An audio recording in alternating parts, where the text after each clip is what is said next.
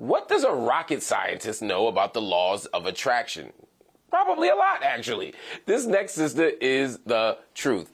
Olympia LePoint has successfully launched 28 NASA space shuttle missions. She's written books and is now on her third book. It is the Unleashed Answers series, and this third book gives you some insights into how science can help you get what you want.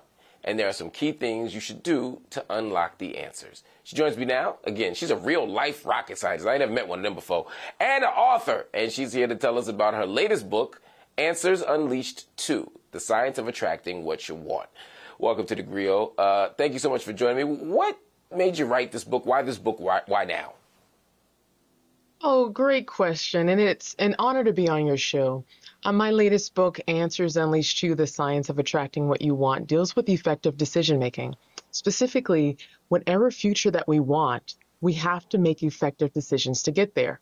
And in my book, I talk about 6 effective decisions that we can make. It doesn't matter if you're a young person, you're in your career, or you're about to retire.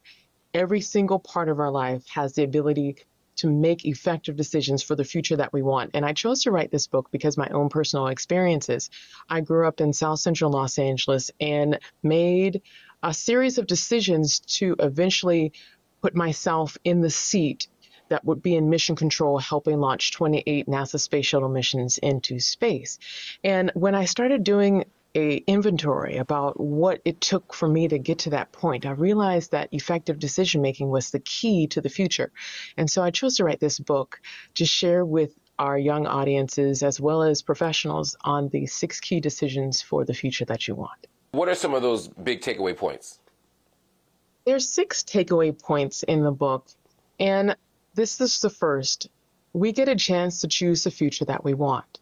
So often we are tricked into believing that our future is what it is, meaning whatever we've been born into, if we've been born into poverty, or we've been in a situation where we are trying to find our freedom and it's not there, we are often tricked into thinking that we don't have choices. And so the first decision is knowing that you get a chance to choose the future that you want.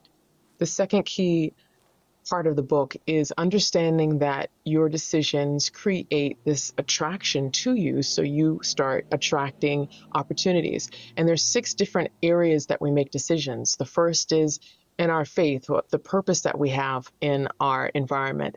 The second is our identity. Who do we choose to be in the toughest moments? The third is our intent, how we choose to change and impact situations. The fourth is our learning. What do we choose to learn and what do we choose to throw out? The fourth is the next one rather is our resources, how we are going to multiply what we have and refuse the idea that we don't have enough. And the last is how we have decisions with ourselves and other people. These 6 areas of decision making allows us to make effective decisions. And the last takeaway is this: you have the ability to, no matter where you are, go back in time and just forgive other people and yourself so you move forward on the trajectory of your life. I like that last point a lot. You know, sometimes we can forgive others and not even ourselves.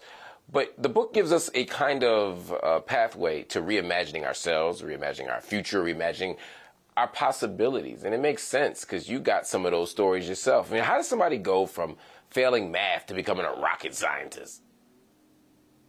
That's a great question. Well, someone goes from failing math, like myself. I failed algebra, geometry, calculus, and chemistry because I didn't know how to look at math. And I didn't know that I had a fear that I had to overcome. And it was understanding that we each have fears that stop us. And when I learned that I could overcome the fear that was stopping me, that's when I started to excel and started to see myself in a new way, in a future where I saw myself in the way in which I could go to. And there's so many African American young boys and girls in school and in colleges where they need to see themselves in a way that is successful, in a way that's going to be a part of their life path and their life purpose. And I decided to write this book because each person has that future. And when you can envision your own future and see what you want for yourself, it becomes easier for you to make those decisions to move forward in the path that you're on. And these decisions, including the decisions that I made, helped me move forward to becoming a rocket scientist. And I wanted to help other people do the same. Well, I certainly could use your help. I failed algebra, geometry, biology, physics, I think. And I'm not a rocket scientist. So clearly I dropped the ball somewhere.